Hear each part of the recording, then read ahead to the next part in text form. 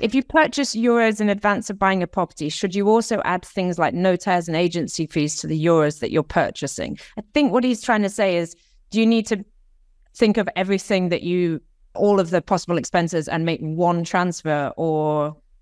You don't have to. On the smaller fees that you have to pay, like notaire fees or solicitor fees, etc., I'd say that you won't see much difference if the market was to move. There's not going to be a huge amount of difference. On the larger sums, there will be a significant difference, and that's when you really want to be hedging your risk. But if you do want to purchase a lump sum of euros in advance that you know you have to pay some fees with as well, in addition to the property purchase, then by all means.